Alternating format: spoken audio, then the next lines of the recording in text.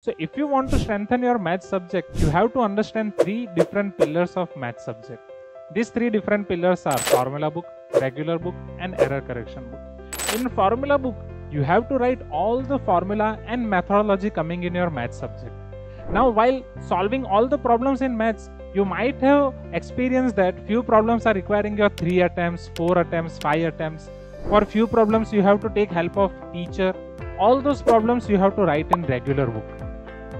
While giving examinations, you might have faced that you are facing difficulty in different questions. In some questions, you are facing difficulty in remembering formula. In some questions, you are facing difficulty in calculation part. And in few problems, everything was right, but there was some error in your answer. So all those things you have to write in error correction book. So if you strengthen these three pillars of maths, your empire of maths will become automatic strong.